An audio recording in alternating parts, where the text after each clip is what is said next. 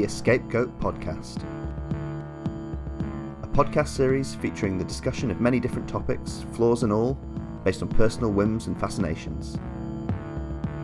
Hosted by me, David Faggiani, and several different guests.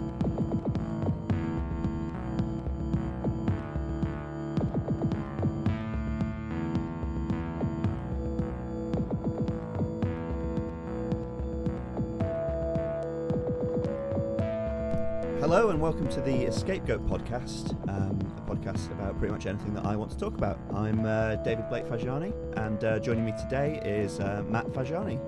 Hey. Hey, how's it going? Not too bad. We are the uninfected. Yes, we are, as far as we know, currently uninfected. Yeah. Matt is my brother, and he's agreed to talk to me today about a topic that seems especially relevant to where we are at the moment. We're recording this in March 2020, during, I suppose, what we're assuming is the early stages of the coronavirus outbreak. Yeah, hopefully, well, it probably is the early stages. I think I'll be a bit wishful thinking that this is anywhere near the peak. Yes, for people listening to this in the future, in the unlikely event that you don't know what the coronavirus outbreak was, it appears to be, well, officially, as of last week, a global pandemic involving a flu variant, which... as well as of today's recording is leading to many cancelled commercial events, flights, international martial law, essentially, states of emergency. To say it's disruptive is putting it mildly, and obviously it looks like it's going to temper most of the rest of 2020, which would be great. No, we're kind of we're victims of this already, like having both of our holidays cancelled, trips to the islands of Spain cancelled. We're the real victims. We're the real. yeah. But we're very embittered about it at the moment. But it's given us a little bit of what was the word? We're just delirious from the early stages of the virus. yeah. Basically, this is the last holdout podcast. Yeah, we decided to celebrate during a pandemic by getting together in a very small room and breathing on each other. Yeah, looking each other directly in the face. Yeah. And just chatting crap. Yeah, we decided we weren't sure what we were going to address today. We had a few candidates for topics of discussion, and we decided to talk today, partly because of the relevance, about two examples of the zombie genre, particularly as they relate to the spread of zombie epidemics and what that sort of says about the form and our own fascinations. And in that, we're going to be quite wide-ranging, but we're also specifically going to talk about two things primarily, one of which is the 2005-6 book World War Z by Max Brooks and its various adaptations. And then the canonical zombie classic Day of the Dead, which is also my personal favourite out of the Romero trilogy, and definitely my favourite zombie film of all time. 1985? 85, yeah. 1985 zombie film. Great year for horror. I mean, the 1985 brought Day of the Dead, The Hitcher, Fright Night, yeah. God, there's so many movies in '85 that are just incredible. It's a great year for horror. Return of the Living Dead being another one. I heard an interesting story recently that Day of the Dead did very bad commercially, mainly because people went to see Return of the Living Dead, which was more of a studio, Dan O'Bannon movie, quite high profile, and people mistook it for Day of the Dead, so they went to see that instead, and George Romero ended up making very little money from it. Oh, that's a real shame. Which sucks, yeah, after Dawn and Night being such huge successes. But we'll get on to Day of the Dead later, but I think it's safe to say it's a very firm favourite of yours, and I have a lot of regard for it. It's the most visceral and sort of dark and dank of the whole series, and I think that's partially why I'm such a big fan of it. I'm also a fan of third trilogy movies, third in most trilogies, actually. Sonic 3 is my favourite Sonic game. Sonic 3. Jedi, and what else? Day of the Dead. Mostly, for some reason, I'm just drawn to... If you don't say Alien 3, I'm going to say it. Oh, Alien 3! Oh my god, yeah, how could I forget? that was surprising. Yeah, wow. Yeah. It was too close to my mind's eye. Yeah. Before we get into the depths of either of those works, could you just tell us a little bit about your own kind of fascination with and familiarity with the zombie horror genre, how you came to it? Well, believe me, I've put a lot of thought into this, and how my love of zombies really came about. And I think that having thought about it for the last 2 decades, it's Resident Evil. You know, that's where it goes back to for me, because, you know, basically the zombie genre was an incredibly geeky niche genre, not mainstream whatsoever until 1998 was released was Resident Evil. When you would have been about 11, something like that. Yeah. Actually, have I got that right? Resident Evil 2 might have been 98. Sorry, I think that maybe Resident Evil was even 96, 97. I think that's about about right. And so that was the time that, like, zombies, you know, I mean, you always know zombies, you know, there's always a thing, like, it's one of these things that you know, you always know about the Candyman, you always know about zombies, you know the lore of vampires, you know who Frankenstein is, or you know who his monster was, but that's when it really became something that I was involved with and scared me to death, because those games were terrifying back in the day. I remember locking myself in this very room that we're in, actually, and playing those games, and it just being terrifying, and the tension and the suspense of when those zombie arms were going to come through the boarded windows and get you. So then after that, my introduction to zombie movies had to be in the early days of digital TV. Film 4 and Channel 4 used to show. They had a channel called Film 4 Extreme that was like a Film 4 Extreme. Yeah, you remember that? And they Mark Commode used to introduce B movies, you know, video nasties, like movies that were considered, you know, and it was some movies that were, you know, had been banned up to that point, you know, like until the sort of late 90s, you know, things like The Exorcist that wasn't released on video again until 1998, you know, things like that. Zombie Flesh Eaters, which was banned as a video nasty. And so I think that I saw Day of the Dead first out of the Romero trilogy. Oh, interesting. I'm pretty sure that's accurate. It's very difficult to remember, but I'm pretty sure Day came first, then Dawn, then Night. So that could be one of the reasons why it's so kind of cemented, you know, in my mind. And when I first saw it, we recorded it off Film 4 Extreme, and I just enjoyed it so much. It scared me. It was really visceral. The best gore effects I'd ever seen that, you know, just looked real to me. The sort of snapping back of the latex flesh as the zombies bit through it.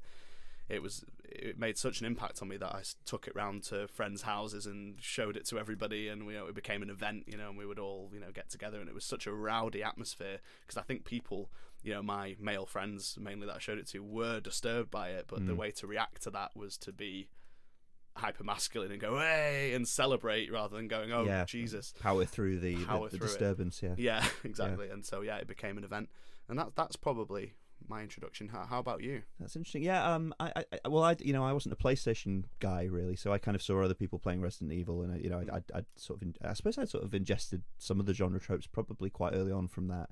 I think the zombie genre is one of those things, like, especially the arguable oversaturation we've had of it in the last 2 decades. It's very hard to go back to a time before you remember those, but I probably picked them up in the late 90s as well.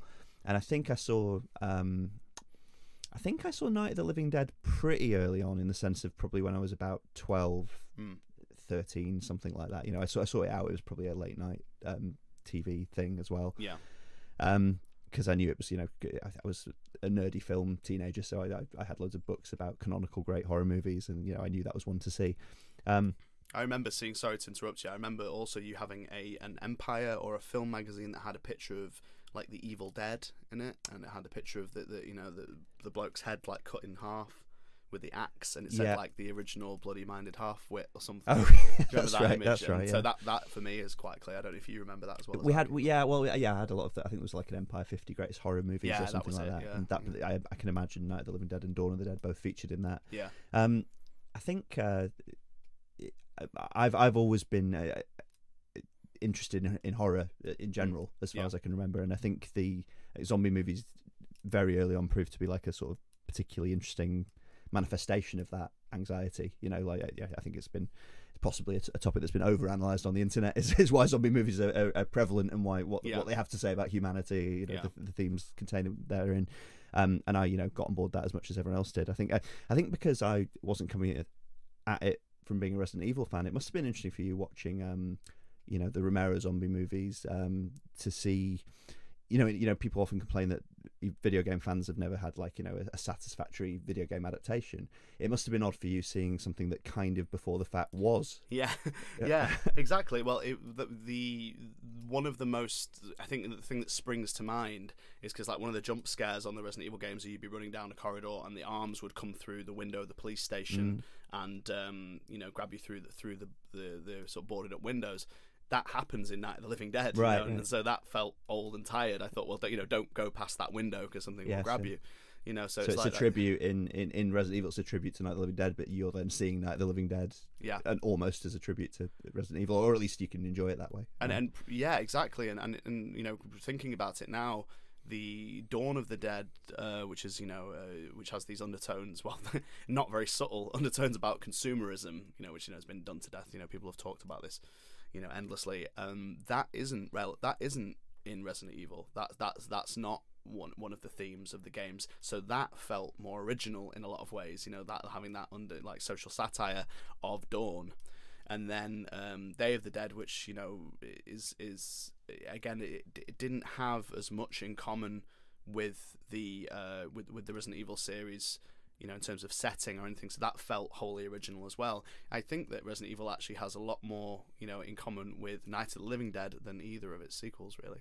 Come to think of it. Yeah, that's interesting. In terms of the house in the middle of nowhere with the boarded up windows, and it sort of takes. I suppose if you're just talking about the influences on Resident Evil of like the Romero trilogy, it sort of takes elements from all of them, doesn't it? Including, you're right, that sort of. Well, I always saw the haunted house in the original Resident Evil as almost like a sort of Scooby Doo version of Night of the Living Dead. It's got that sort of amped up cartoonish OTT-ness. Let's split up and go and look around and see what happens. Yeah, and it's got I think I'm correct in saying, what is it, giant spiders, carnivorous plants. It's kind of like every B movie, isn't it? Almost in a cabin in the woods.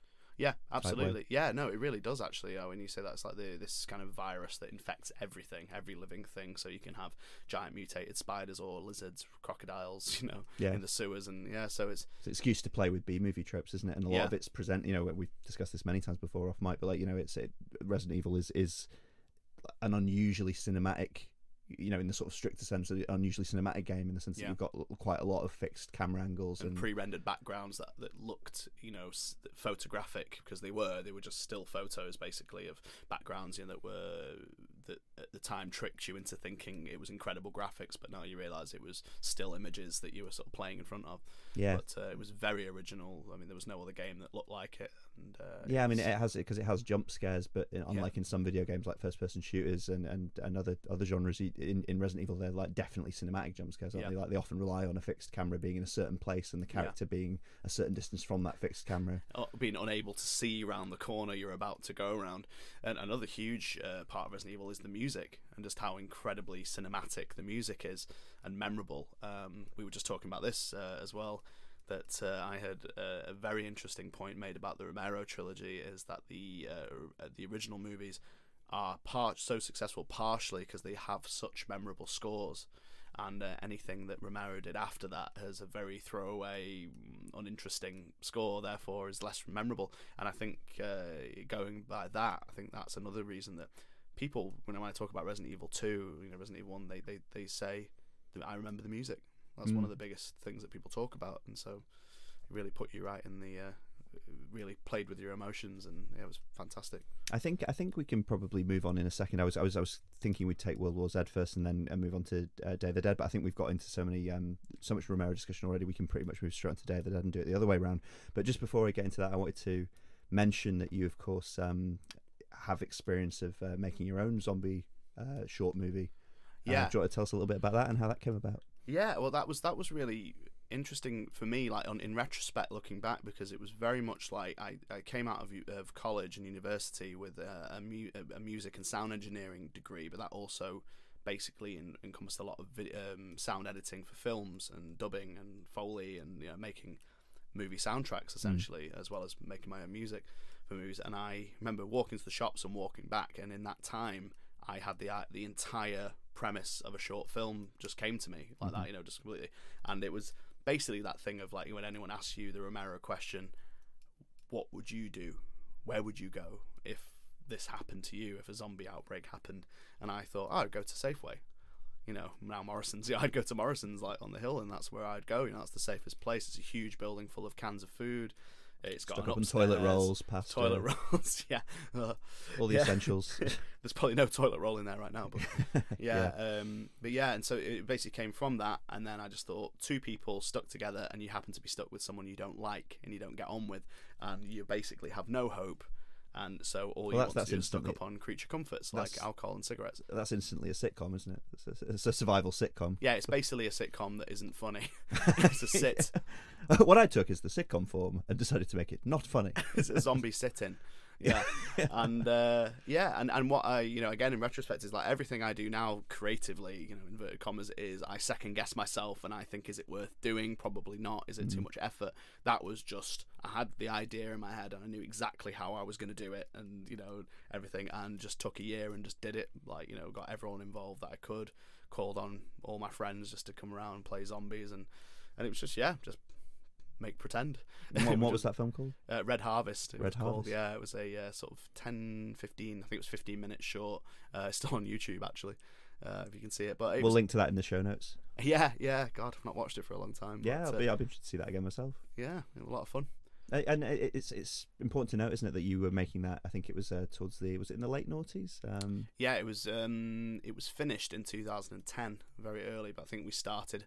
Probably wrote it in 2008, and then just got going, and took about a year to get it all done. But it was an absolute crash course in just how to make a film and how to get stuff together, and continuity and makeup and just everything done completely instinctively, with no real training. The only training I had was in the edit, in editing sound and stuff like that. But it was a really great learning process, and and just a great way to start. I always say to people, just do something. You don't need a plan, or you just go for it. If you're excited about it, just do it. Yeah, and collaborate with others. Yeah, and everyone. I think that's another thing that I realised, that people can sense your fear. So if I came to someone today and said, I think I want to make a film, but I'm not 100%, would you be up for getting involved? People can tell that you're afraid. But then I was just like, right, we're making a zombie film. It's all written down. I've got it. It's great. I've got a clipboard. This, and this. Yeah, you go and do that. And people, I think it's very contagious, that enthusiasm. And that's something that, when you're 20, 21, you might have more of. Naivete as well, just doing it, because you want to. There's nothing else.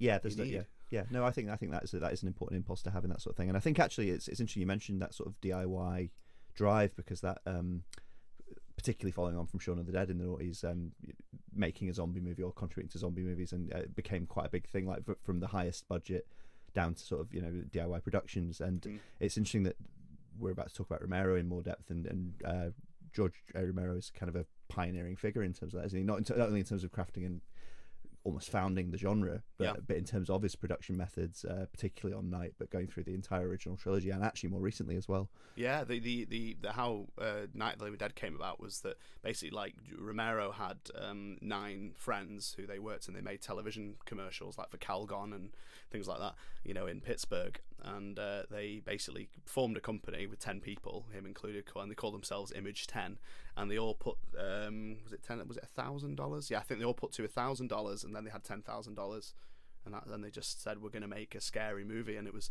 called Night of the Ghouls to begin with. Zombies were never mentioned, and still aren't mentioned at all in the I was going to think ghouls occurs a few times in Night of the Living Dead, doesn't it? They actually called them ghouls, yeah, because I think that was the original working title, was Night of the Ghouls, and it was just a business venture. It was just we're going to make a movie that's going to show in the drive-ins and going to make us loads of money, and it did, essentially, apart from they forgot to copyright it. That's the main thing. That's why you used to go in HMV, there'd be 9 different companies releasing Night of the Living Dead. They just forgot to put the C at the end of the I had an amazing copy of Night of the Living Dead, not back in the day when I was first watching it, but I think I bought it later at uni in a charity shop, and it was a VHS version of Night of the Living Dead, and it was colorized. And it was colorized badly.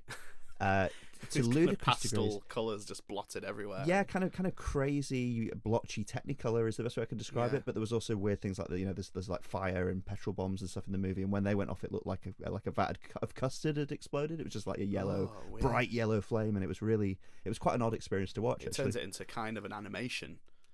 it was a bit like something like A Scanner Darkly. It was like something that had been like shaded over. Well, I guess that's how they do it. But and maybe film wasn't animation anyway, because it's essentially 24 frames of like a still image that are moving.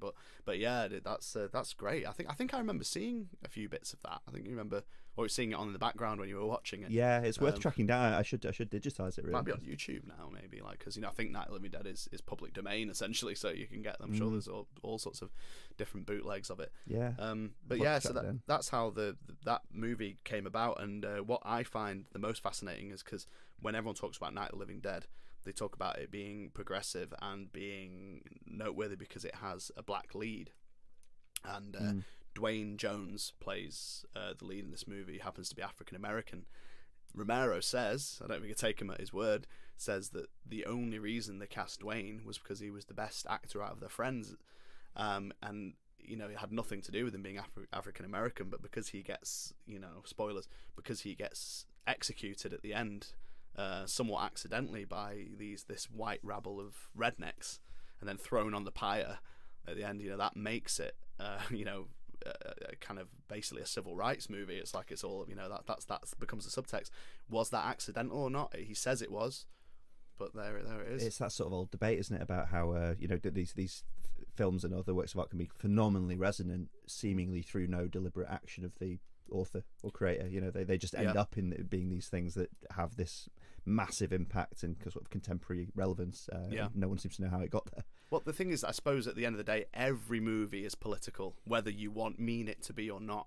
Your politics are going to filter through you into your production, into your art, whatever you want to call it, with whether you mean it to or not. It's in your consciousness. It's going to come out. Well, I suppose the mere act of, if we're really going to get into the weeds here, but the mere act of telling a story, right, is you're choosing what narrative's important, you're choosing what elements to emphasize. Yeah, that's essentially a political choice or a series of political choices. Yeah, absolutely. Yeah, no, exactly. That informs the story that you write. And if you're an auteur like he wrote the script, directed it, because it's like when you watch like certain movies, you think, oh, why is this like the third teenager we've seen molested in like the last hour of this movie, whether it be Saw or something like that. You think, yes, this is political, whether you mean it to be or not. Yeah, and horror movies are a particularly interesting genre to analyse for that, because they've got such a mix of usually quite obvious commercial imperatives, but also their sort of subject matter is anxiety. Yeah. At high or grand guignol levels, or right down to the seemingly mundane and sort of thematic. So it's kind of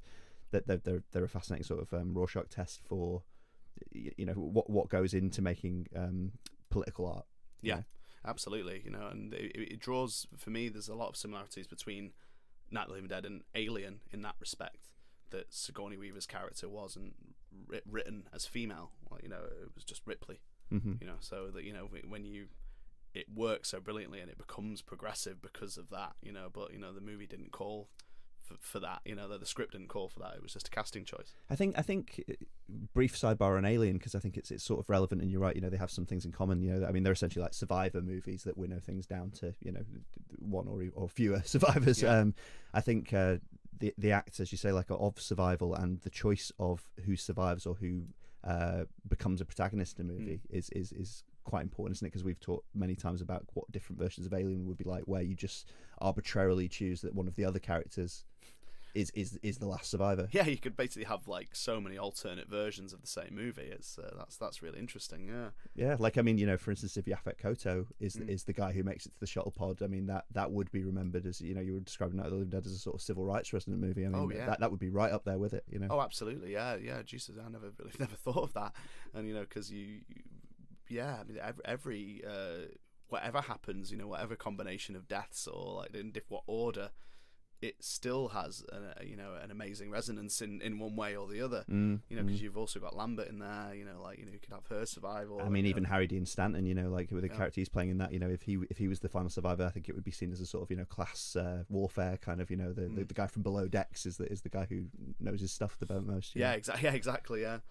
I think there's many fascinating parallel versions of Alien you can imagine. Getting back to the Romero trilogy, I think you've described Day of the Dead as your not necessarily the best, but your favourite of the original Romero trilogy. Is that the case? I think it's Alien 3 and Aliens. So when I watch Dawn of the Dead, I think this is a bigger project. There's so much more going on. blah blah blah. You know, there's more bells and whistles in a way. You know, there's huge set pieces with the bikers at the end and everything. Why don't I love this as much as I love Day of the Dead? You know, it's kind of, I still love it. I think it's still one of my favorite movies ever made. But Day of the Dead, elements of Day of the Dead just resonate with you more. Maybe I think it's like deep down with these things. I think Dawn of the Dead is a party movie. You know, it's a very, very kind of bombastic, you know, colourful, bright, loud, exciting experience with lots of comedy in it.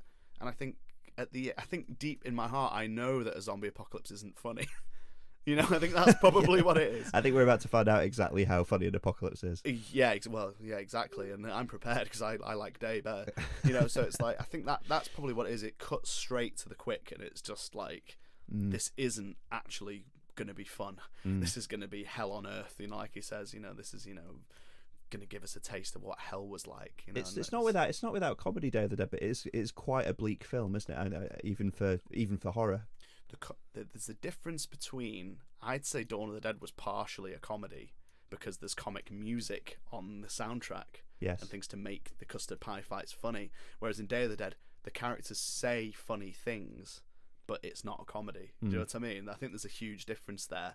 I think that Dawn of the Dead is actually played for laughs, whereas Day of the Dead is super serious. However, some of the characters occasionally say funny things. For some of our listeners who might not have seen Day of the Dead, can you like very briefly explain what happens in what the focus is in Day of the Dead? Yeah, so basically the Day of the Dead is about a group of 12 survivors of a zombie apocalypse who are basically a mixture of a military and scientific team. Military there essentially to protect and to facilitate the job of the scientific team who are trying to find a answer to why this is happening and possibly find a cure, which they are not doing very successfully. And they have an underground base that's in the Florida Keys that's a very secure sort of ex-military bunker type of thing, storage bunker. And within that, they have science labs, a huge mess hall, and they have a corral, which is like a cattle cage full of specimens, they call them, zombies that they have basically, you know, snatched from above and brought down into this layer to keep for scientific experiments. So zombies are still on their doorstep, but because of their own doing, of course, because it's always human beings who fuck everything up for themselves. So that's the basic setting of it, and it's basically about the tensions between the scientists and the military, and how the military become sick of basically cooling their heels and facilitating the team while they seem to be not producing any results of why this is happening. And although it's the third Romero zombie film, arguably, or certainly the third of that, what's seen as that trilogy, it's a very loose third in the trilogy, isn't it? I mean, really, you could look at the Romero trilogy as more of a set of anthology films being made during the same, being made feasibly in the same universe. Yeah, I always thought of them as being in the same universe, approximately, I'd say maybe 3 years apart or thereabouts. Maybe like, the first one is, the Night of the Reckoning, and then Dawn is, well, no, I think Dawn's brought, do you think, about a month maybe after, because it's still new to Pittsburgh, this thing is happening. Then Day, I always thought of as being probably about a year after that, or maybe where things have, the radios have started to fall silent, and they've become increasingly alone. I suppose Day of the Dead, and particularly the sights you get of Florida at the beginning of the movie, they have a sort of I Am Legend feel to them, don't they? They have it's very much post-apocalyptic. In Night of the Living Dead and Dawn of the Dead, you're in a sense in the middle of an apocalypse. They're very much, the apocalypse has happened. What do we do now? Absolutely, yeah, and that's what I love so much about that intro is it does look like the Omega Man, actually. The Charlton Heston movie, which is funnily enough what George Romero said he directly ripped off to make Night of the Living Dead. He said it's a rip-off of I Am Legend. He said that many times publicly. But that opening, I just watched Day last night actually for this podcast to sort of brush up, even though I've seen it 80 times, but no exaggeration. And what I love so much about the intro, for people who haven't seen it, it starts with a helicopter with our some of our sort of main initial characters for the movie, basically scouting up and down the Florida Keys looking for survivors. They set down on this deserted high street, and they get on the bullhorn and they call for any survivors to come come to them, and they'll help them, and you basically see the zombies who are kind of in this almost asleep, basically, because they've got nothing to eat, and they wake up one by one, and within a matter of minutes there's thousands of zombies walking down the high street to them. The two, Sarah and her boyfriend, the character in the movie is one of the military guys, run back to the helicopter and leave.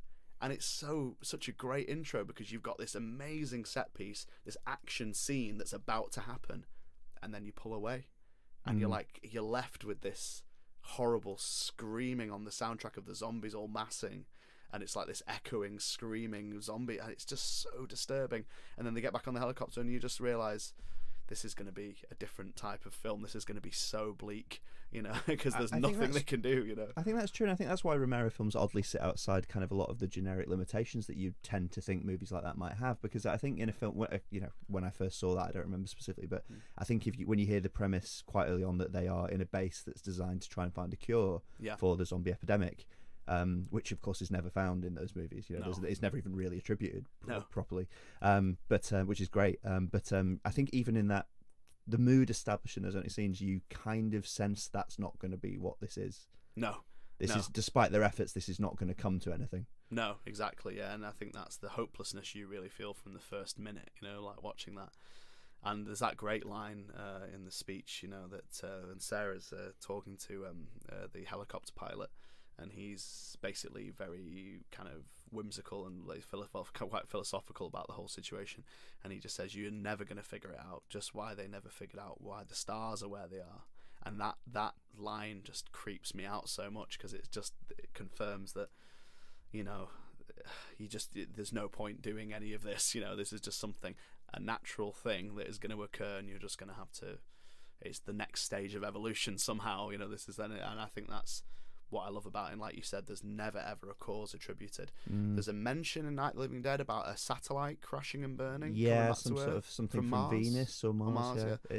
I think it might be Venus. You might be right. But it's a background detail, isn't it? It's a TV announcement that you can choose to read in, as the cause. Yeah, and even on TV, they say they don't know whether that's got anything to do with it or if it's just a coincidence. And because unlike the thing is, before Night of the Living Dead, George Romero is known as the father of the genre, the grandfather of the genre, quite rightly, because he basically took the zombie thing, which was a thing that existed for 100 years before, but from a sort of a voodoo Haitian thing that was more about enslaving people's minds and turning them into kind of like walking slaves, basically. Essentially kind of like brain dead creature, like people, and then move that to more of like a sort of put it in the sort of American, like Western world, and did it as something that was just less explicable. It wasn't to do with witch doctors or to do with voodoo. It was just inexplicable, which for me, again, the ambiguity makes it so much scarier. I suppose it's two things, isn't it? Because again, go back to political art, I suppose there is a sense in which Romero's taking Black Caribbean traditions about slavery anxieties and giving them giving them a Caucasian expression, shall we say? Although obviously it's a bit more complicated than that. I was thinking about the aesthetic as well of Day of the Dead. I remember we were talking once about the sort of nebulous idea of what's the difference between like an A movie, a legitimate big budget or legitimate movie, and a B movie, because we've obviously these are catch-all terms, but you can draw some arbitrary limits, and we had fun conversations about that. But I remember one in particular where we were talking about the Romero trilogy, and we sort of collectively decided that although there's millimeters in it, Dawn of the Dead is the not in terms of quality, but is kind of the least legitimate, lowest A movie, the sort of least legitimate mainstream prestige movie possible. And Day of the Dead is the just under the ice. Day of the Dead is the highest B movie it's possible to make. It's amazing. That's exactly right. I think that's so accurate. Because it's like Romero after Night of the Living Dead was kind of at the height of his fame and given a lot more license to do whatever he wanted to do and became this cool director. He made Dawn, and that was incredibly successful. And then, but I think it's very interesting. When you show someone. I think Romero movies climb the ladder to the top of the B, bottom of the A status, the more you watch them and the more movies you watch. Because when I first saw Dawn and Day, I thought these are C-list movies, forget alone B movies, and then now they're at the top, and like, I think when I watch them, they look like the cleanest, most polished movies ever, because I watch Lucio Fulci, like Italian movies, Spanish zombie movies from like the late 70s, things that are properly B movies, movies that have no budget, let alone a small budget, and so it's interesting, they kind of become higher class as time goes on. Yeah, you've got, if anything, a higher appreciation for them when you see everything that tried to follow in their footsteps. Yeah, how I ever thought these were B movies, I really don't, real B movies, I don't know, because they just seem so brilliant, compared to some of the awful stuff that I've watched and that's genuinely bad. Yes. It's kind of interesting how your perception changes as time goes on. I think Day of the Dead is aesthetically fascinating for all kinds of reasons. We were talking a bit off mic before the podcast about the music in it, which you mentioned before, in the way they use that in the opening to build foreboding. I described it to you as I think maybe up there with the Terminator in terms of being a score which is very distinctively 1980s. Yeah. But also eccentrically creative and wonderful at building that mood. It's incredibly memorable. I mean, like, all the scores for all the Romero movies are incredibly memorable, especially the first three. In particular. With Day of the Dead, do you think that, because it's kind of got like a Caribbean calypso thing mixed with, you've got like the steel pans and all that kind of thing mixed with a kind of techno beats and things. The movie is set in Florida, technically, although you wouldn't know it from most of it because it's set underground. And it was actually filmed in Pittsburgh. The underground parts, the beginning, the intro was filmed in Florida, and all the outdoor scenes. But so it's kind of reminding you that there's a beautiful... I suppose that's how it works, isn't it? Because it's reminding you, like the character John says, there's a whole world out there that we're just wasting, being down here. Why don't we just go to an island, get juiced up, and enjoy some sunshine? That's what he said. So I suppose it's constantly reminding you of why the hell are these people down here when they could be sunning themselves out in the Florida Keys, I think it comes across as very much like a sort of by showing you that glimpse of Florida, horrific as it looks and about isolate and desolate as it looks, by showing you that bright sun-drenched atmosphere, and then saying most of the rest of the film, essentially underground. I don't think I've seen many movies that feel more claustrophobic, and it's because you've seen the sun. Yeah, gives you a little taste at the beginning and says, yeah, this is what you could have, but we're going to lock you. And they make a clear point of, when the hangar doors shut above them, to block the sun out. They show that very clearly, and it clangs shut, and it's like, yeah, you're definitely going to be in here. And when they were filming it, in the mine, it was filmed in a sort of an old mine in Pittsburgh. And the whole cast, Tom Savini and Greg Nicotero, all these, up and coming makeup artists, and everyone was saying it was basically like you were so unbelievably happy to be there because you were working on a George Romero movie, but everyone got ill, because everyone was breathing in this limestone dust, and being down there for months at a time, and not getting a break. And they said when they finally went to Florida, I think it was at the end of the shoot to film those scenes, that it was just like a breath of fresh air, to get out and do these scenes. So yeah, it was. But that really comes across in the way it's filmed and just how gritty and horrible it must have been. I think there's a sense in which the Romero movies, and I suppose especially Day of the Dead, following on the heel of the first two, comes across as a little bit like a sort of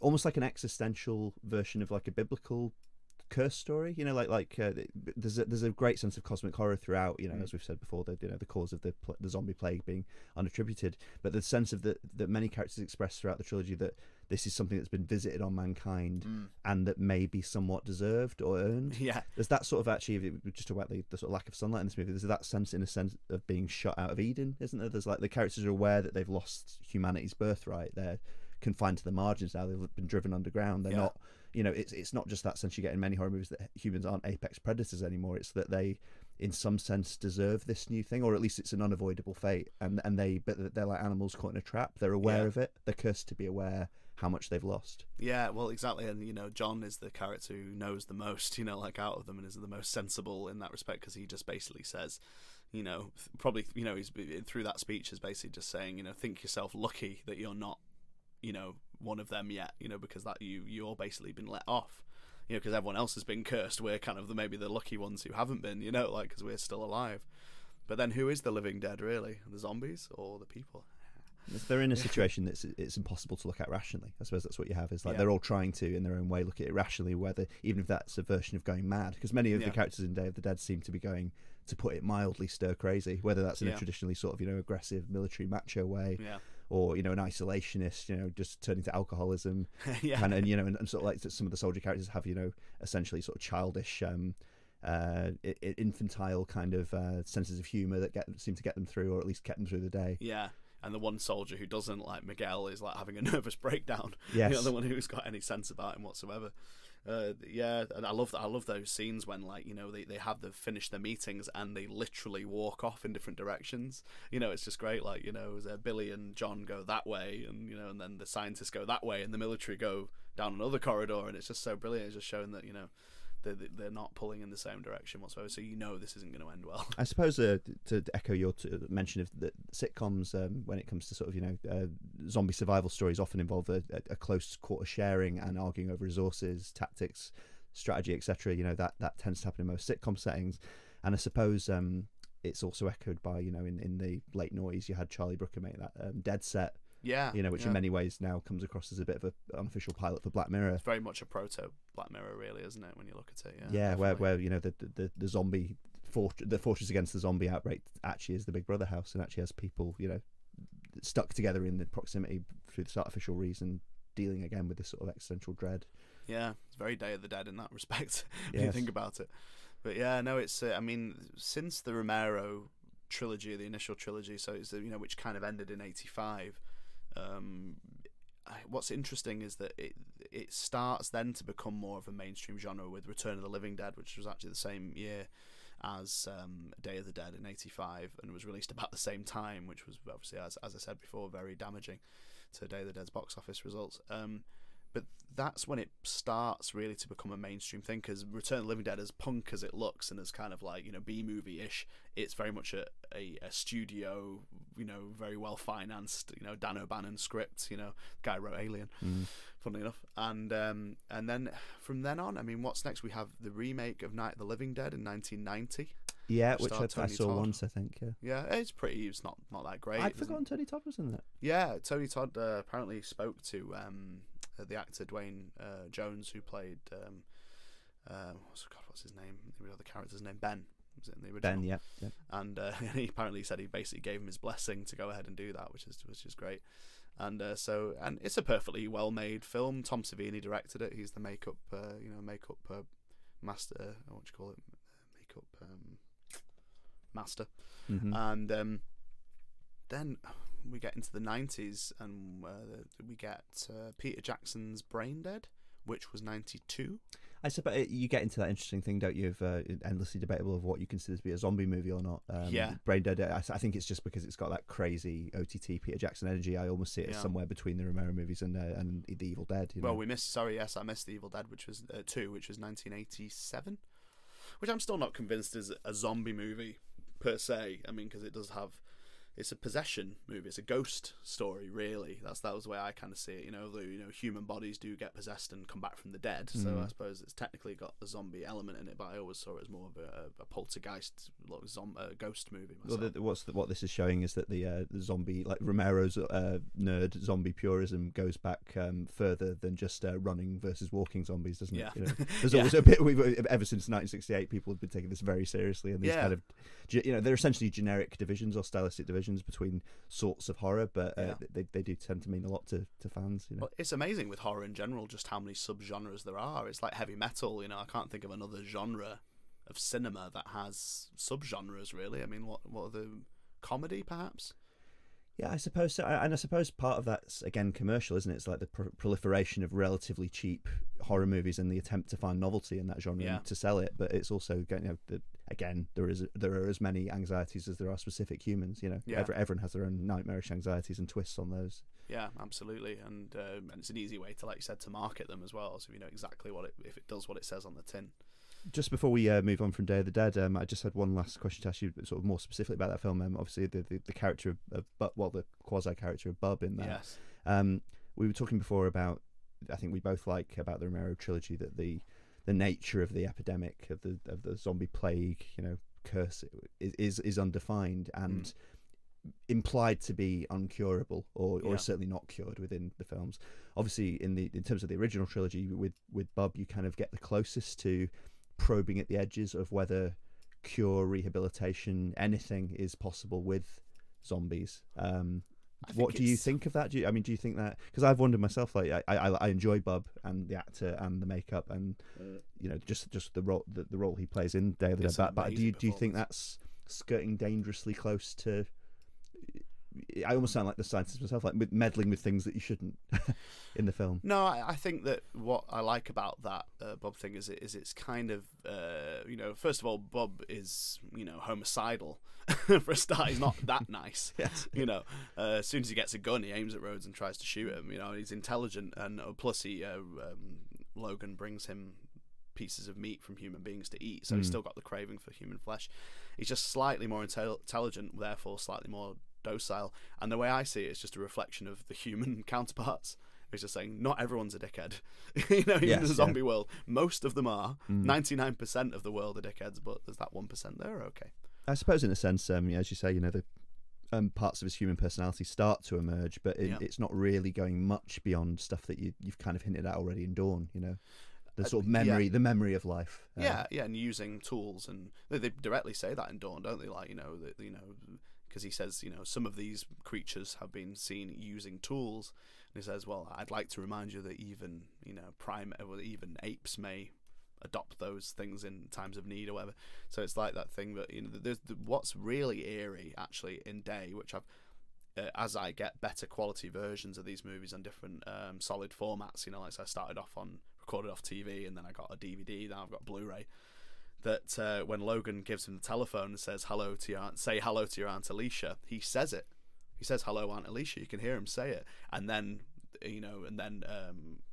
Rhodes threatens him immediately, and they don't talk about that. But that's a huge thing, like Bob just spoke, and it's kind of like that's quite a big deal that they just, which is really eerie. They just brush over that. And Rhodes just wants to shoot him. It's just. I was just as you said that, I was fondly remembering the glee in the scientist actor's performance.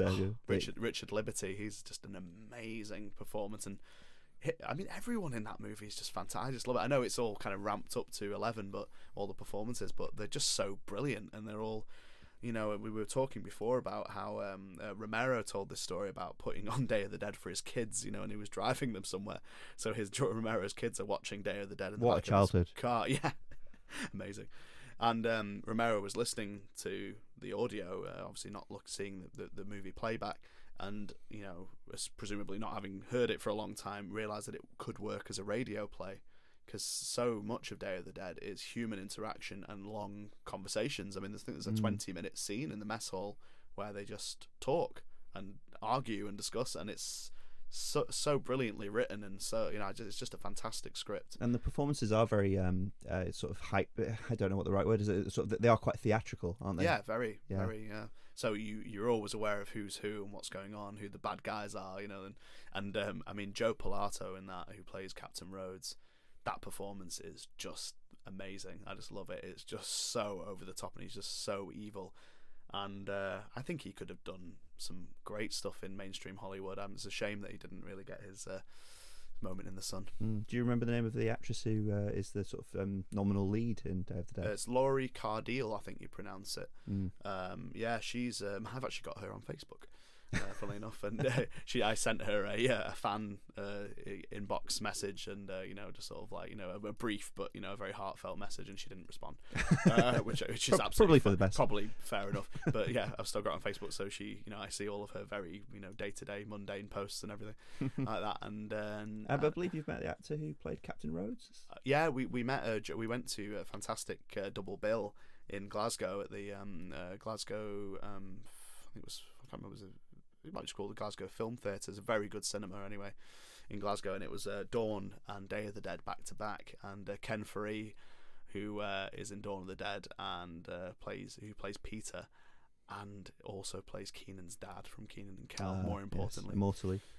Was there, and also Joe Pilato, who plays Captain Rhodes, and they both did a Q&A and signed autographs, and they were just brilliant, like really funny, really amazing speakers. That was a great screening, and there was a lot of people who hadn't seen Day of the Dead before, I was so jealous. I remember saying to like the people either side of me, like, this is going to be I'm so jealous of you that you haven't seen this and you're watching it for the first time in the cinema, and Captain Rhodes is sitting like 4 rows in front of you. But yes, that was a great experience. Wonderful. Well, I'm just about to move on, but I just had one final question for you, and it's basically to fill in the gaps in my own ignorance efficiently. Obviously, George Romero has gone on to make other movies. Obviously, there's some great ones to check out, aren't there? Martin, The Crazies. Yeah. See, he made a movie called Season of the Witch as well around that time. He made a lot of movies between night and dawn. Actually, there's a lot of movies like Martin is probably the most celebrated. I was going to ask you, because he's made other movies that have tended to be lumped in as quote unquote dead movies. Yes. They're sort of in some respect, or at least in his own regard, part of this series beyond the original trilogy. I think I'm right. No, I've seen Land of the Dead. Yes. That's the mid-noughties one with Dennis Hopper in it. Yes. I've seen that once, and I remember it fairly. I remember it quite liking it. Don't really remember anything more than that, and I haven't seen any of the others. Oh, okay. Which would you say is the strongest post-trilogy Romero Dead movie? The second trilogy, if you like. It's such a difficult question, because Land of the Dead is a studio film. It's the most mainstream that he ever got, and he said it was a terrible experience because Universal, who made it, kind of interfered, and you hear all these stories. When you're used to working independently off your own budgets, you can do whatever the hell you want. Having said that, the movie is really solid. It has some really interesting stuff about the Bush administration, Dennis Hopper being this kind of tyrant at the top of a tower, in high culture. So it's kind of like, you've got this, and he's got a committee at the top who decides basically who lives in the tower and who doesn't, who lives and who dies, essentially. So there's loads of interesting stuff going on. I mean, there's some really hammy performances, hammy dialogue. The zombie stuff is a little bit tired. I mean, there's some great makeups in it and stuff, but it's not brilliant. I think, interestingly enough, I really Diary of the Dead had quite a lot to say about social media and about YouTube, the YouTube generation, and how the ease of filming, and how you get your information more from social media than you do from real media. Had a lot to say, didn't say it very well. Survival of the Dead is really fun, actually. It's goes back to the normal film. It's not handheld. It's kind of a normal film format, if you like, and it's set on an island, and there's like 2 feuding families, and it feels more like a neo-western, zombie western type of thing. Right. Yeah. I think that was Romero trying to have fun and making a western zombie movie. It's quite fun. So worth checking out. Yeah, I think so. Just skip Diary of the Dead. I don't think Diary of the Dead is a great film by any means. I think that Land and Survival are worth watching. That's great. Fantastic. Well, we're just going to play a audio clip from one of my favourite scenes in Day of the Dead, and then we can take a short break, and we'll be back to talk a little bit about World War Z. Sweet. You were sent down here to do a job. My job is to fly the whirly bird. I've been doing that job just fine. You have the protection of this facility, you eat our food, you drink our water, and you don't lift a finger to help. Neither one of you.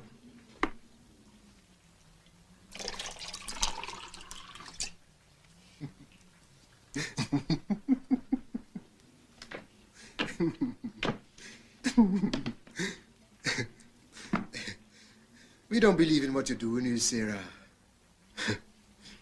Hey, you know what all they keep down here in this cave?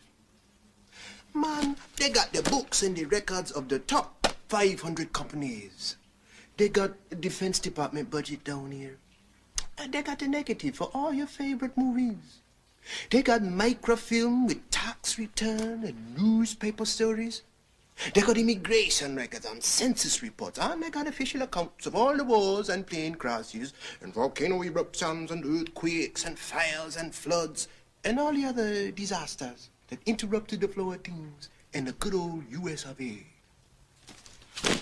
Now, what does it matter, Sarah, darling? All this filing and record keeping. We ever gonna give a shit? We even gonna get a chance to see it all? This is a great big 14-mile tombstone with an epitaph on it that nobody gonna bother to read. Now here you come with a whole new set of charts and graphs and records. What you gonna do? Bury them down here with all the other relics of what once was? tell you what is. Yeah, I'ma tell you what is. You ain't never gonna figure it out. Just like they never figured out why the stars are where they're at. It ain't mankind's job to figure that stuff out. So what you're doing is a waste of time, Sarah. And time is all we got left, you know. What I'm doing. It's all there's left to do. Shame on you. There's plenty to do. Plenty to do. So as long as it's you and me and maybe some other people, we could start over. Start fresh. Get some babies. And teach them, Sarah. Teach them never to come over here and dig these records out.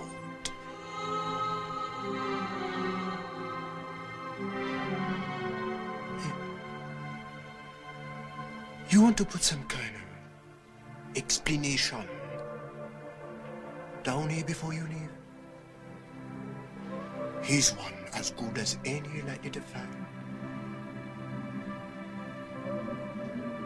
We've been punished by the Creator. He visited a curse on us. So we might get a look at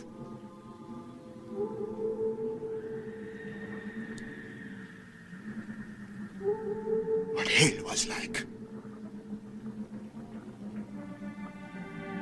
Maybe he didn't want to see us blow ourselves up and put a big hole in his sky.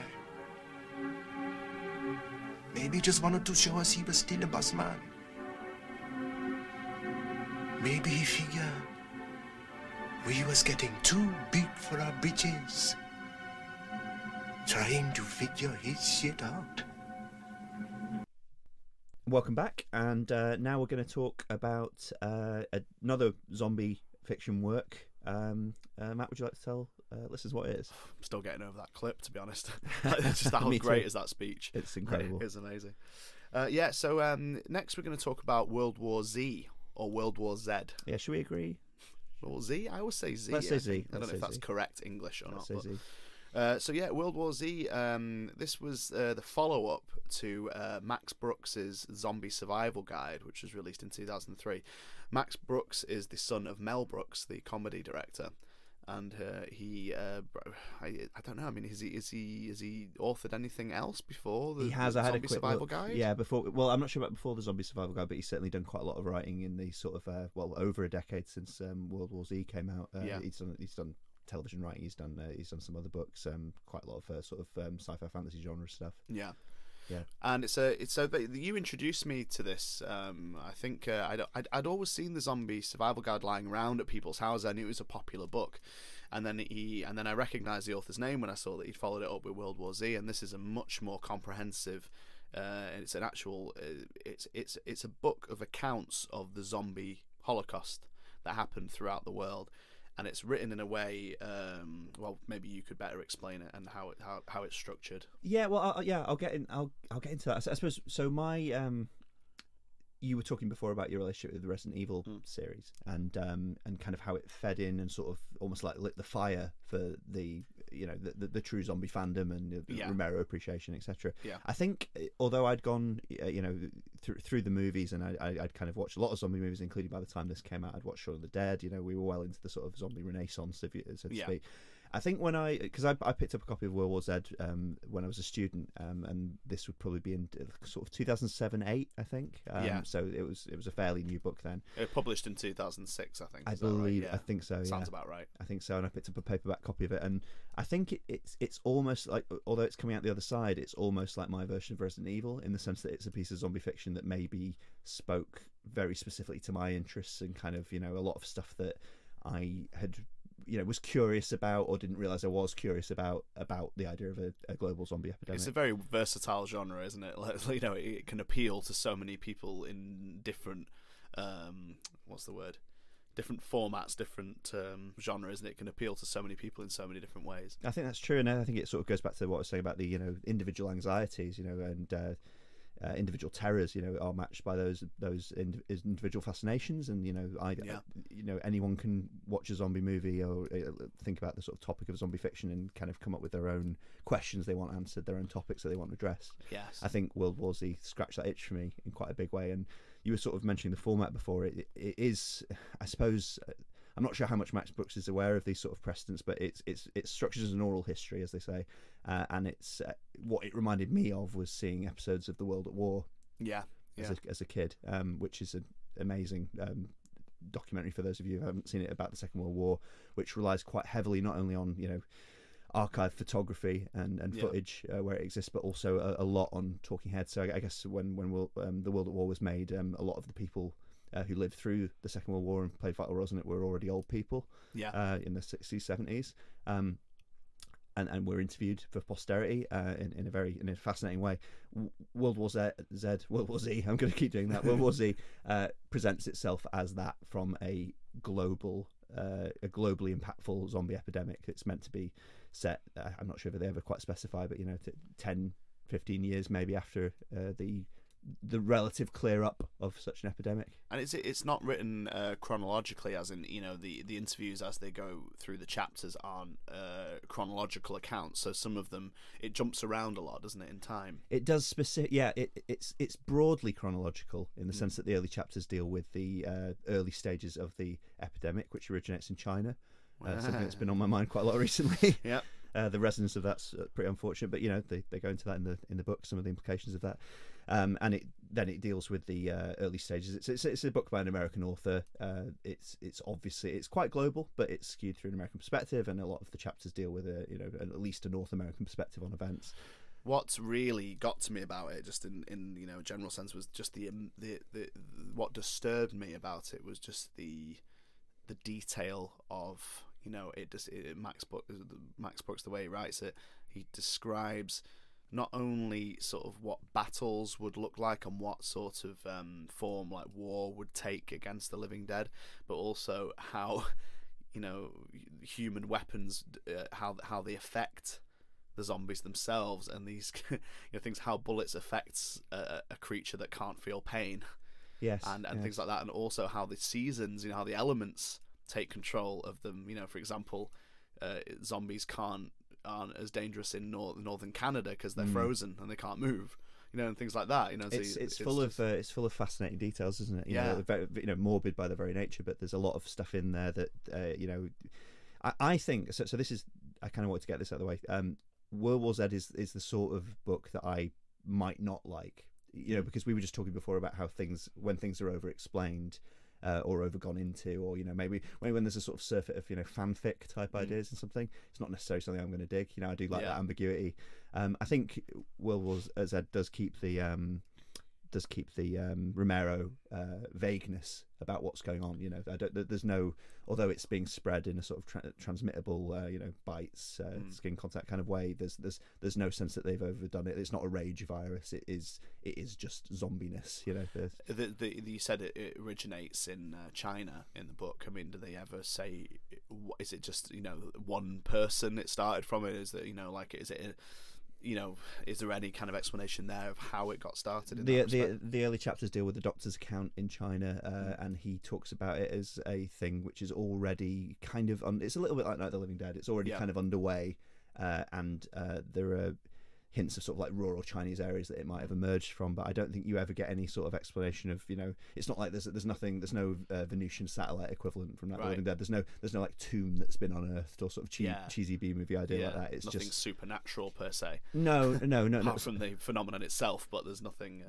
It's just zombiness is upon us, and I think there's also there's a bit of a creative vagueness in the film as well. A lot of people have commented on the sort of Shaun of the Dead and onwards thing of.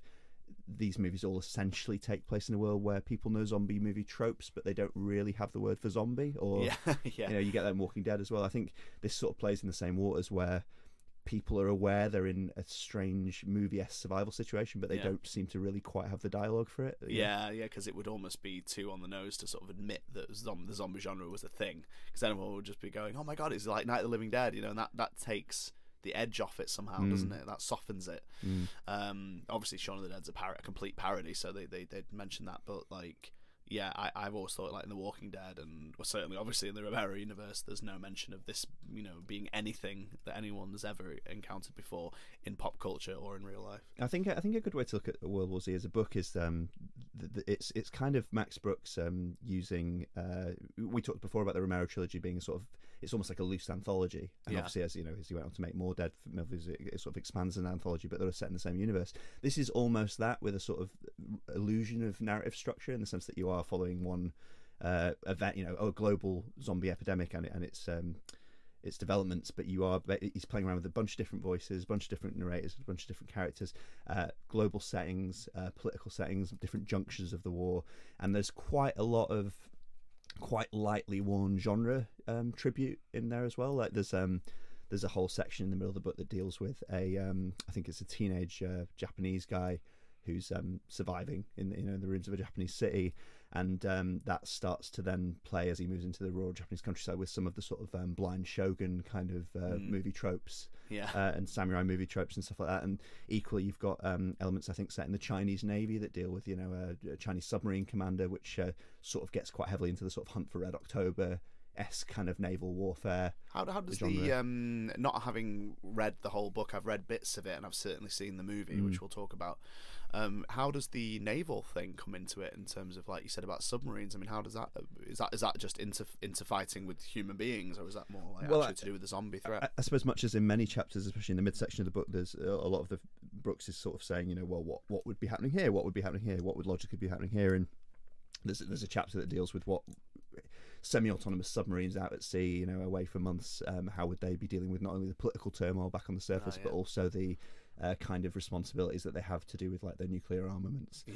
So I think that chapter in particular deals with the Chinese Civil War, what side the captain takes in that Chinese Civil War, and obviously what role that plays in the greater sort of zombie epidemic and its containment. So he really leaves no stone unturned, does he? That's what's so great about it. He goes from very, very small details about individual cases and individual zombies to like huge battles, then human politics, and that's what's so amazing about it and why it deserves such accolades, because it's just covers everything. I think one of the reasons I was really keen to talk about this today is, as we are recording, we are in the early stages of the pandemic, and a lot of the particularly early chapters of World War Z deal with an pandemic situation and various human reactions to it. As you say, political responses. I'm a bit of a politics geek, so I really enjoy that aspect of the book where they talk about how governments, businesses, individuals would respond, and not only just how they would respond, but what incentives are driving them,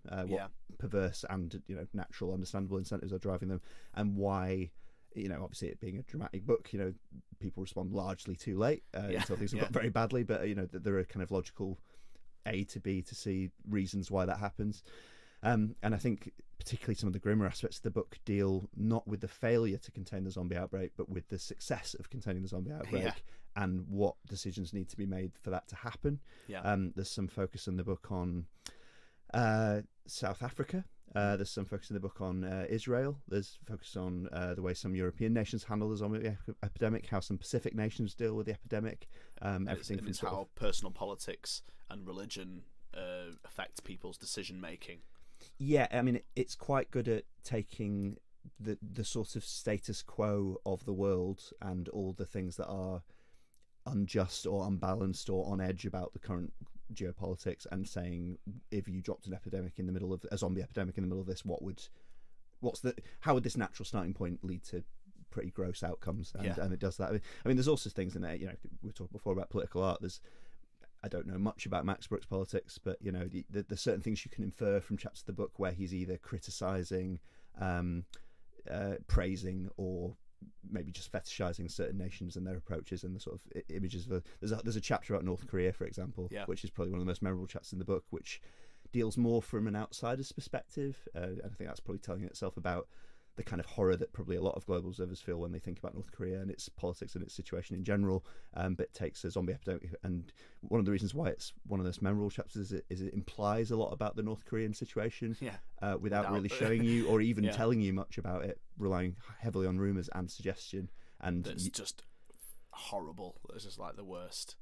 possible situation to be in. The situation in North Korea is sort of implied to be contained, but with all the horror that word holds. Right. Contained yeah. very much perhaps against the will of the remaining populace. Jesus, yeah, the lengths they have gone to contain it. I just have no humanity involved whatsoever. And one of the more controversial aspects of the book, I haven't really heard any sort of writers of colour talking about this, but I imagine there's a few takes on it. It would be, and if I find any, I'll put them in the show notes. But one of the things about the zombie epidemic in World War Z is that the epidemic is sort of eventually contained by various measures around the world, different governments, different situations, but it's essentially based on apartheid measures, or explicitly the solution for it comes out of kind of apartheid era South Africa governmental plans for containing elements of the populace, explicitly racist policies essentially adapted to fit a zombie epidemic. And I think perhaps I wouldn't say it's a weakness of the book exactly, but there's not like lengthy soul-searching examination of that, although individual characters are shown to be stricken and traumatized by some of the implications. But it just goes back to that political art thing. There's loads of implications in World War Z, and the fact that it examines even a fraction of them is pretty impressive. The bits I remember that were just so wonderful were, I get down to the nitty gritty of the zombie descriptions and detail, because obviously I'm into that visceral side of it. Was more broadly the America having to readjust its military techniques. I thought was really clever, because it's like, is it the Battle of Yonkers when they go in Vietnam, guns blazing? That's like the kind of low point of the war for them, where they the phrase that we're almost fighting the last war. They essentially try and take high grade, I guess, mid-noughties Iraq War era military grade technology and freeze them against the zombies. Humvees and machine guns and and the rest of it to very little effect. So then they correct me if I'm wrong on this, because this is just my memory of it when I read it many years ago, but was they come up with more of a sort of a American Civil War technique of using more musket like weapons. That's right, They find out that the machine guns are not having much effect, and they're just wasting ammo, basically, against the zombies. It's ineffective. So they come up with a technique of more, stand and shoot, drop and reload. That's right. More accurate military techniques, and standing in a line to do so. Yeah, there's a lot of stuff like that. There's a lot of stuff about technique. There's a lot of stuff about strategy. There's a lot of stuff about equipment, actually. Yeah. Like, those being equipped with sort of things that are barely above cudgels or pike level sort of great things, but also very easily reloadable rifles. A bunch of stuff about that. There's a lot of the mid chapters of the book deal with. In fact, I was thinking about this recently because obviously quite a mainstream term in sort of left wing politics at the moment is the Green New Deal, and that's meant to sort of deliberately evoke, amongst other things, FDR's sort of New Deal for America in the 30s. And I think you start to see some of Max Brooks's kind of maybe sort of fairly centre liberal kind of thoughts about how American society maybe needs rejigging, reflected in World War Z, because you have. In some of the middle chapters, you talk about how the world economy, but also the American economy, is being rejigged around very necessary survival skills now, and some of that involves more cooperative working and less individualism. In a wartime setting, but I guess that's what kind of FDR's plan reminds people of, and it's interesting to unpick some of that.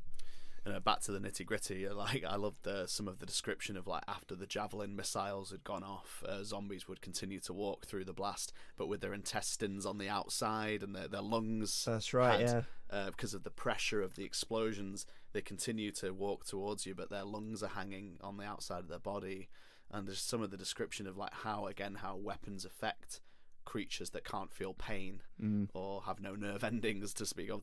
And the other thing I think I mentioned briefly before was, I remember a description of people walking through Canadian tundra and seeing zombies frozen solid in a walking position, and with their eyes darting and stuff, so it's kind of, and it's like, you're going to be safe in the winter because the zombies are frozen outdoors, and you're going to worry when you go further south and they start to defrost and things like that. And it's just these practical things that had never ever been addressed in any zombie movie, because they're so environmental. And I think that's one reason why it's I suppose it's a novel, but it's kind of it can cover so much more of that without budgetary restriction, I think we were talking before about anxieties that drive horror.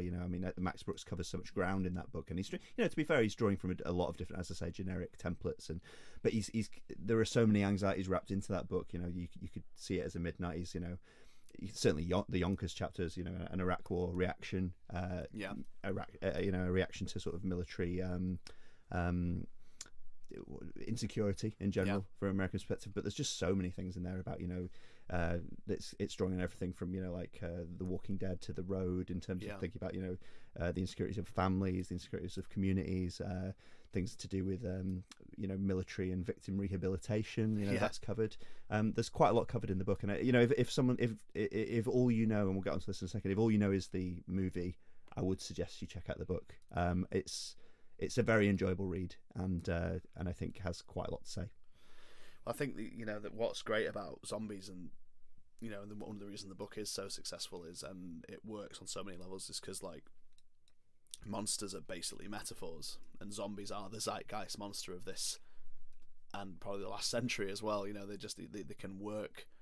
You can put them in different contexts, and there's so much you can read into it, and I think that's where they're very malleable, and they just speak to all of our fears about everything, and that's why the book is like it's almost bad taste to talk about in this pandemic that's going on at the moment, but that's what zombie movies are about. They're kind of a universal solvent, aren't they, of genre fiction and horror at the moment. Zombies, they're kind of there's something that you can just use to apply to anything. I suppose you could say that about a lot of very primal kind of monsters, but I think there's something about zombies being this wave of change. Yeah, they are, and that's we talked, I think, off mic about the very fine line in zombie and survival fiction in general, about the fine line between a horrific outcome and a fantasy. Yeah.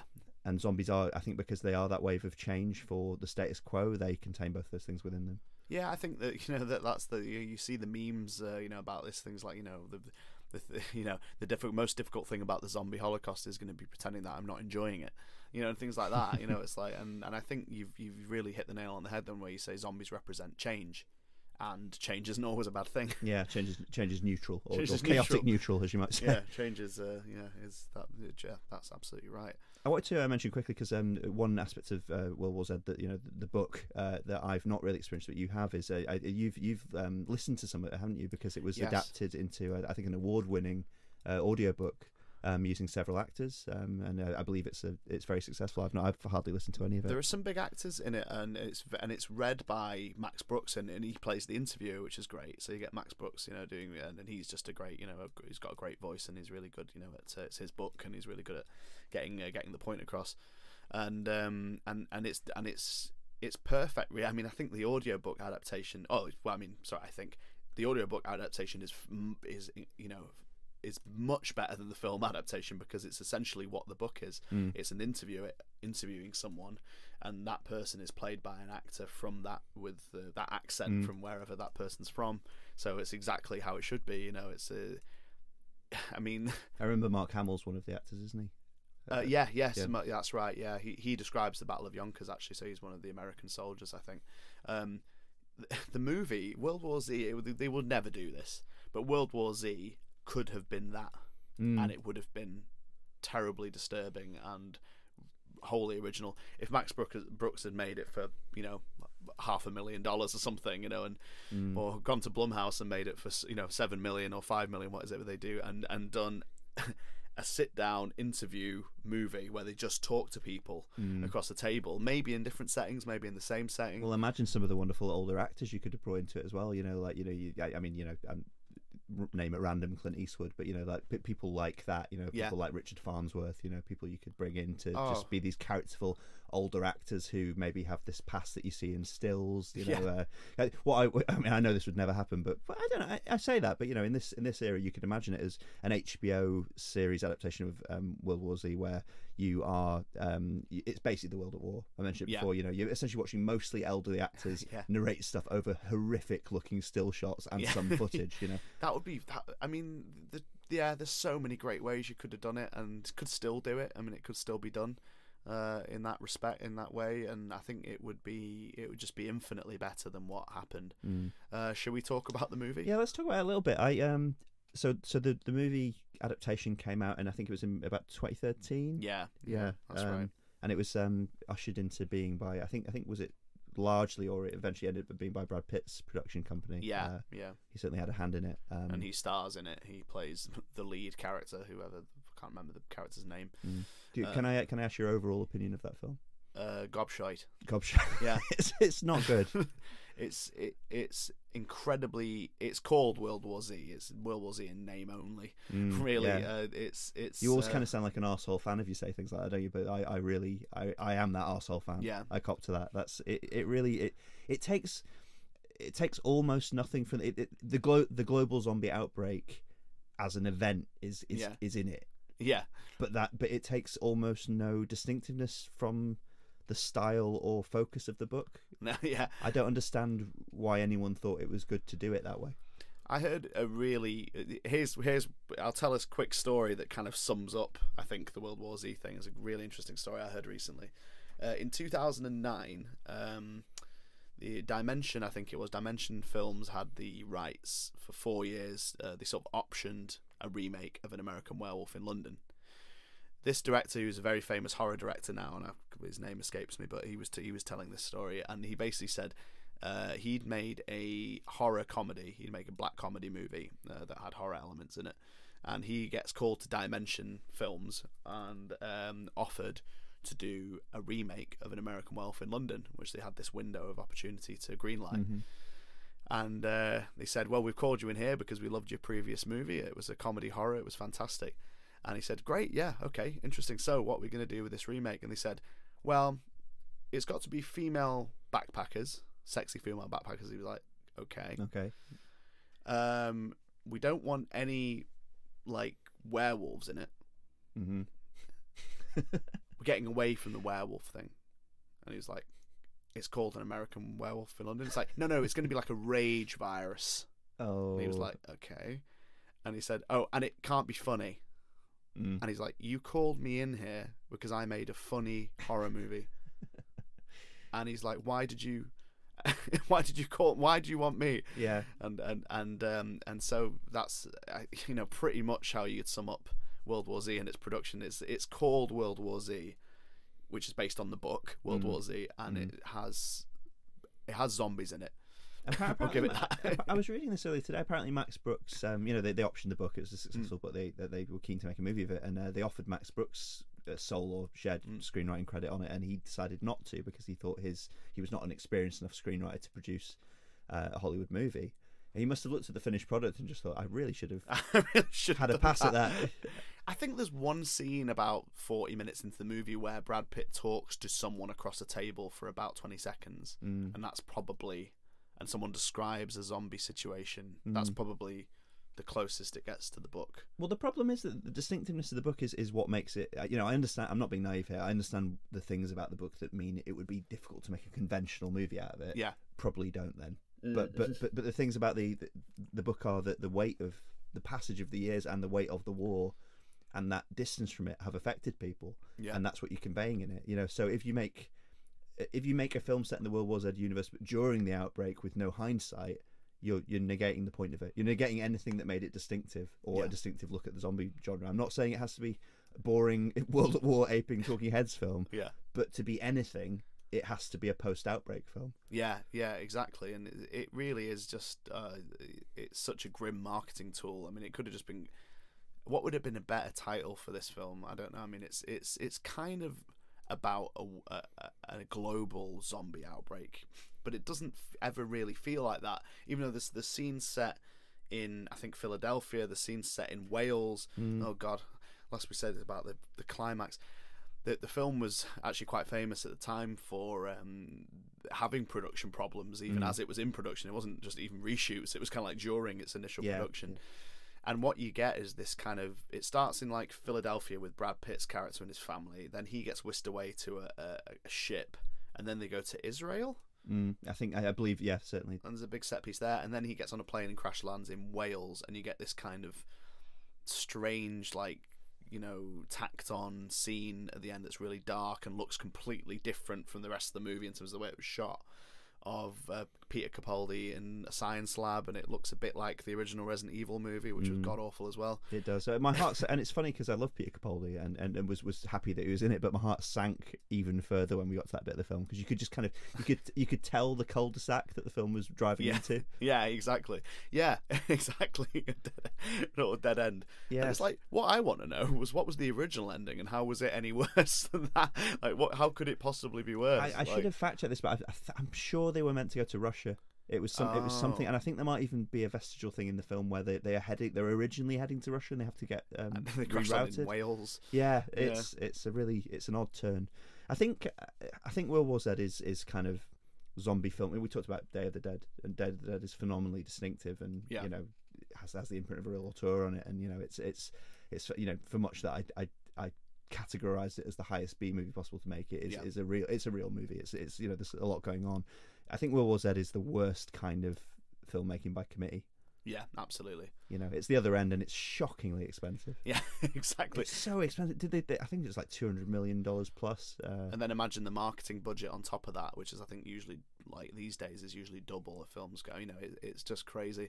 I heard Terry Gilliam said this great quote that a camel is a horse designed by committee. Yes, yeah, I've heard that. Yeah, and that's World War Z is certainly a camel. It's a camel if ever I saw one. I think one of the things as well about the film is it sort of it almost closed down my interest in World War Z. Like it's not, you know, it's not like one of my all-time favorite books or anything like that, but it tarred it. It just tarnished it. Like, you know, it was just kind of like, how are you going to recommend this book now? Yeah, no, it had a bit of that. Yeah, no, I've heard people speak on the internet about, you know, franchises like that. Like there's a YouTuber I watch who talks about his love for Judge Dredd, the character, you know, in the 2000 AD comics, and then he talks about how throughout a big part of his youth he always had to tell people, no, not the 95 movie. Oh man, dude, I have to say, like, now I have to say, have you seen Day of the Dead? They say Bloodline. No. Day of the Dead with Mina Savari. No.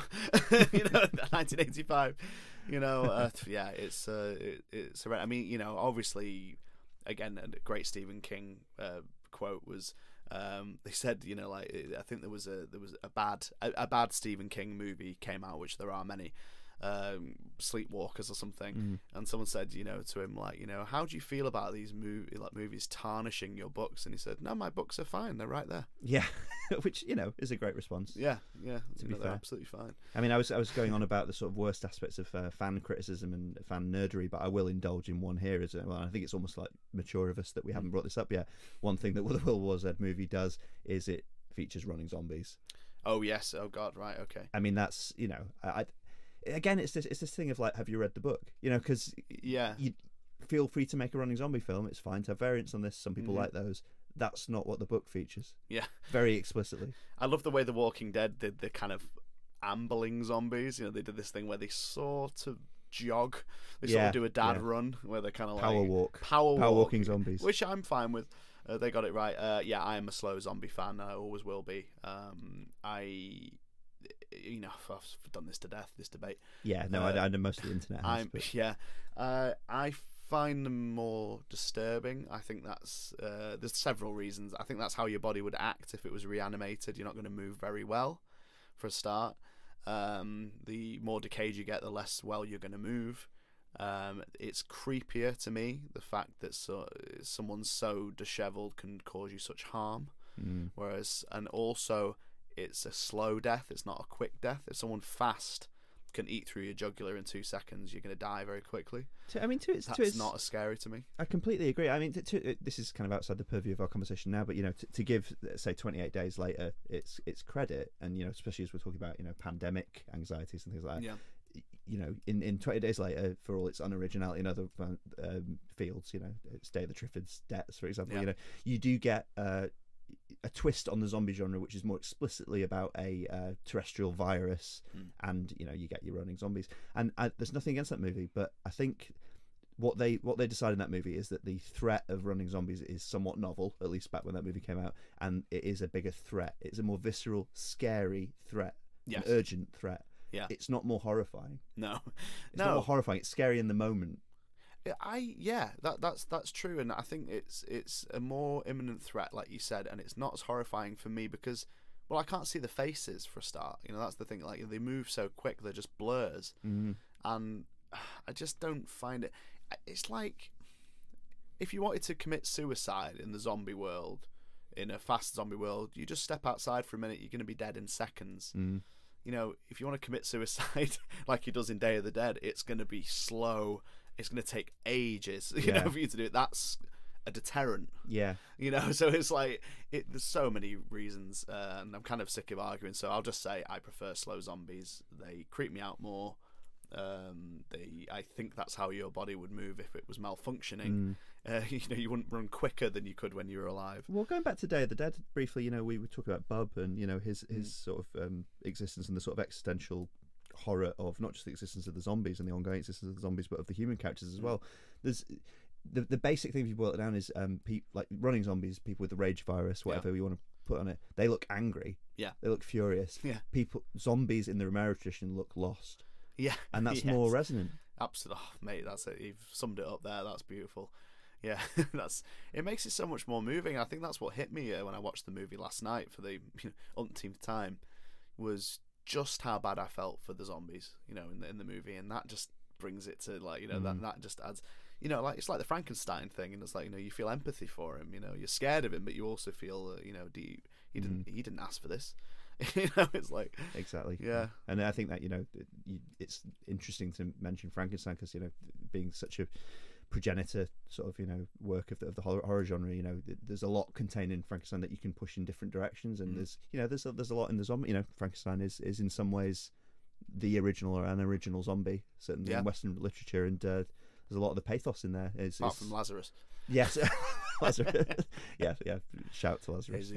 Yeah. I think and I think it's to Romero's credit, and to be Max Brooks's credit as well. In Werewolves Dead, that he takes that pathos and preserves it and realizes it's a central part of what draws people to this sort of this theme, this mythos, and that's definitely something that the movie adaptation of Werewolves Dead does not do. No, not at all. And it was something that Day of the Dead did really well, actually, with the death of Logan, and Bub's mourning of him is really moving, and that's the ultimate suspension of disbelief, because when you watch that scene you think, you snap out of it and you go, what the hell am I watching? Why am I moved by this? But it's working, it's doing its job. And the best monsters are the sympathetic kind. I think you really feel bad for them, and ultimately, like is especially in the Romero trilogy, in most zombie stories, the humans are the bad guys, and they do bring about their own downfall. Yeah, and that's a really cheery thought to leave us with in the middle of the coronavirus pandemic. Hooray! Yeah, look forward to that. This might be the last episode. The first and the last episode of EscapeGoat. We'll go out on a high. Thanks for joining me, Matt. I've really appreciated speaking to you about all that, and I think we covered a lot of ground. It's really nice to talk to you about sort of fairly lifelong fascination. Yeah, it's good to get this stuff out, actually, because it occupies my thoughts about 95% of the time, so it's good to get it all out on the mic. Definitely healthier. So would you like to tell us where people can find you on the internet? I have a podcast with my friend Mike, so we do Matt and Mike Pull Focus. We can be found on YouTube primarily, and wherever you get your podcasts. We have basically a sort of a rambling deep dive into our favourite movies, and we have a few specials on there as well. So yeah, check us out. That's fine, thank you. And I'll encourage our listeners to do that, and we'll put your details in the show notes as well. And we'll put our contact details in the show notes as well, so you'll be able to get in touch with us. And thank you for joining us. And would you like to say goodbye, Matt? Bye, Matt. And see you all soon.